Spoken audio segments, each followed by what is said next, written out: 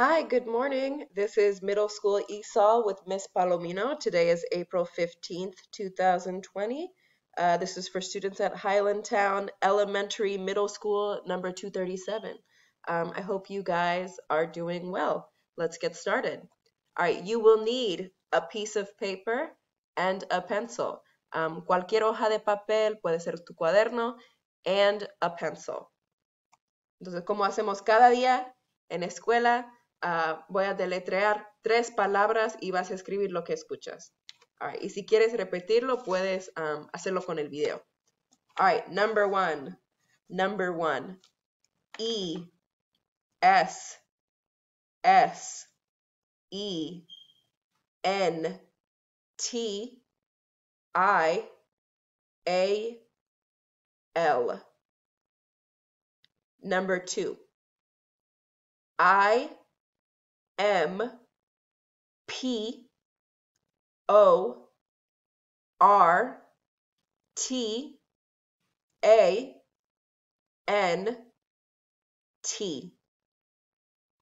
And number 3, N, E, C, E, S, S, A, R, Y.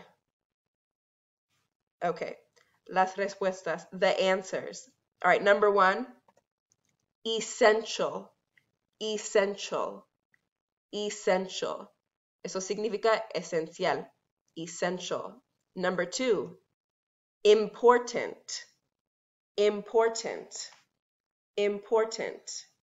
And number 3, necessary, necessary, necesario, necessary. So number 1, essential. Number 2, important. Number 3, necessary. All right, and the date yesterday was Tuesday, April 14th, 2020. Today is Wednesday, April 15th, 2020. Tomorrow will be Thursday, April 16th, 2020.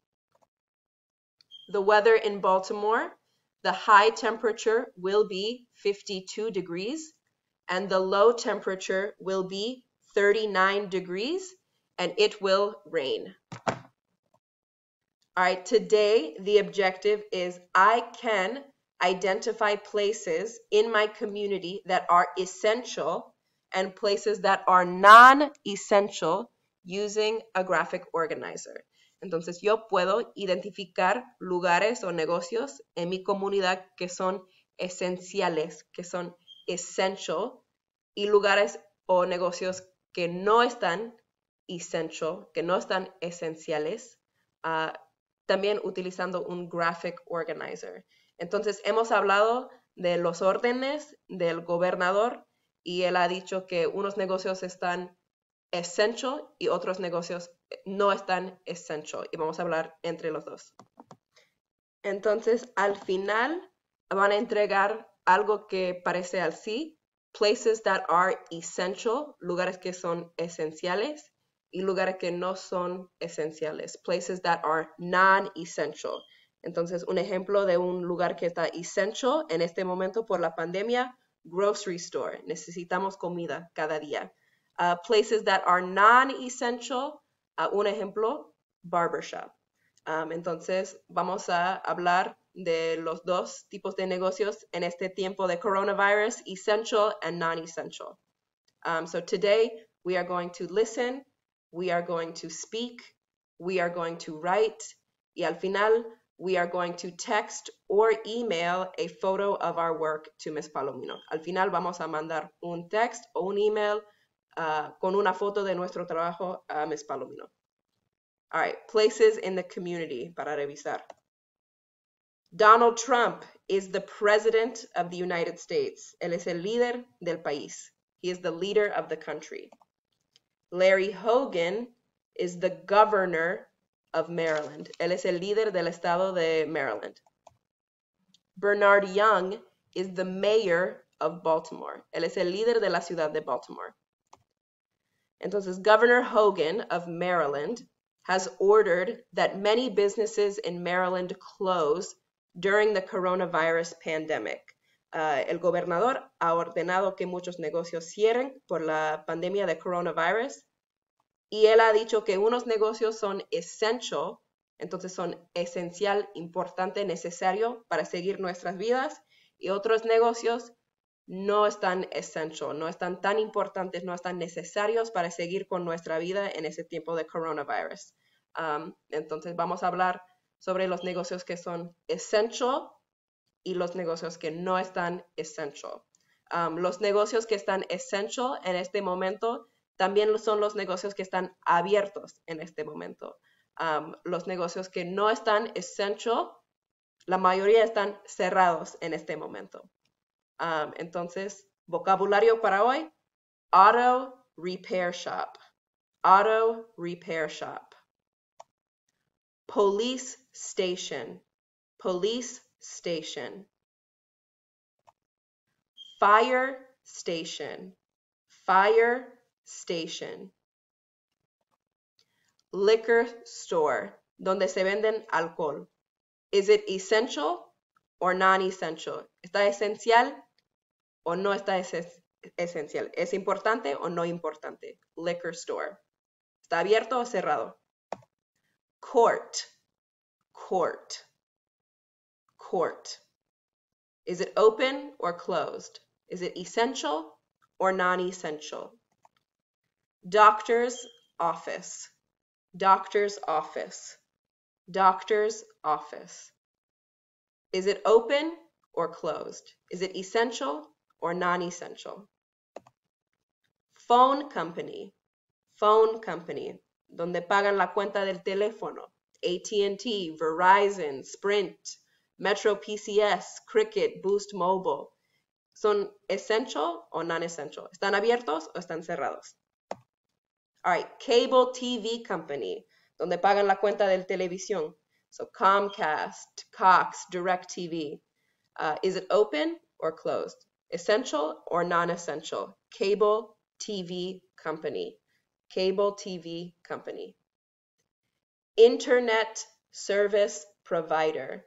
Internet service provider. Donde pagan la cuenta de internet. ¿Es esencial o no está esencial? Is it important or not important? Open or closed? Internet service provider.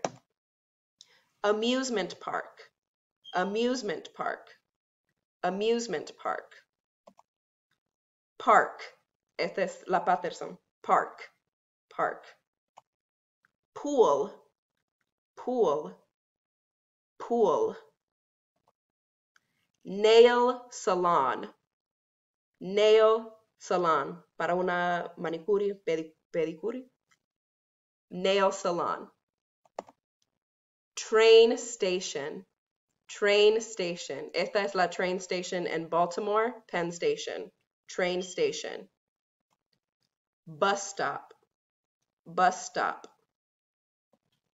Bookstore, bookstore, donde se compran libros. Tiene que pagar para los libros, que es diferente que library, donde están gratis los libros. So bookstore, library. Bookstore, donde compran libros. Library, donde están gratis los libros.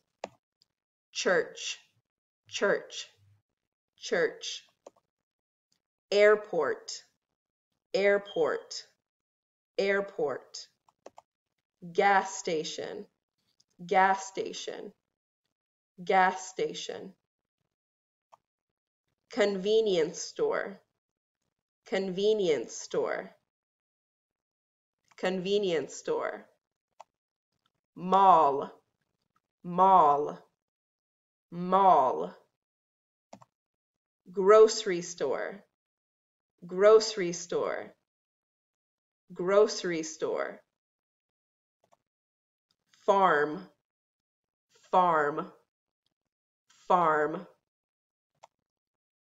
Construction site, construction site, construction site. Laundromat, laundromat, laundromat,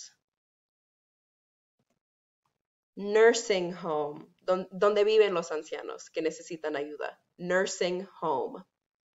Nursing home. Y donde se van por el día solo para divertirse, senior center. Senior center. Aquí los ancianos se van para divertirse. Aquí viven los ancianos. Nursing home, senior center. Entonces ahora, you will need a piece of paper and a pencil. Este es el vocabulario que hemos aprendido hoy y también hemos revisado porque algunos no son nuevos.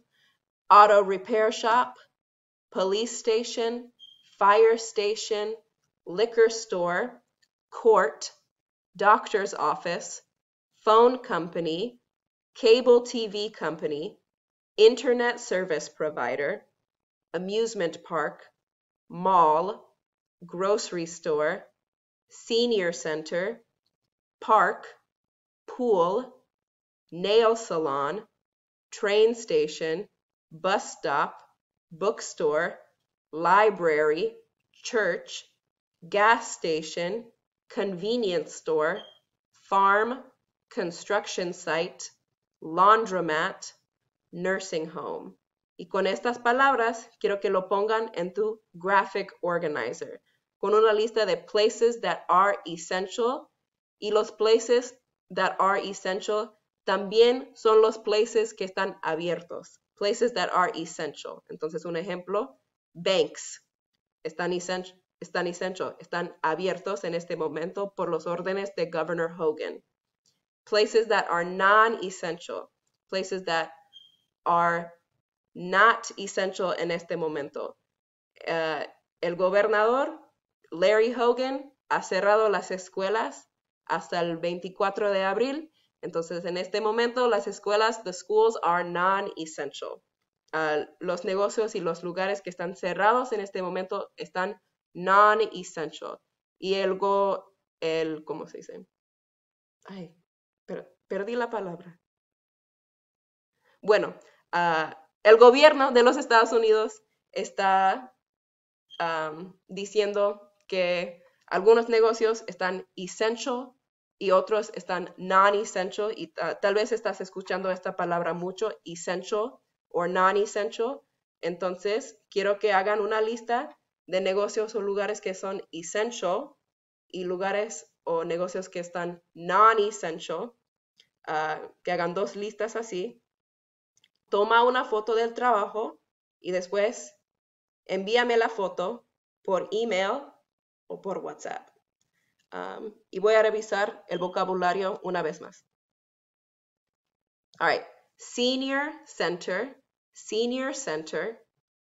nursing home, laundromat, construction site, farm, grocery store, mall, convenience store, gas station, airport, church, library, bookstore, bus stop, train station, nail salon, pool, park, amusement park, internet service provider, cable TV company, phone company, doctor's office, court, liquor store, fire station, police station, auto repair shop. So auto repair shop, police station, fire station, liquor store, court, doctor's office, phone company, cable TV company, internet service provider, amusement park, pool, nail salon, train station, bus stop, bookstore, library, church, airport, gas station, convenience store, mall, grocery store, farm, construction site, laundromat, nursing home, senior center. ¿Cuáles son essential y cuáles no están essential? Envíamelo por WhatsApp o email. Ok, que tenga buen día. Bye. Déjame saber si tiene preguntas.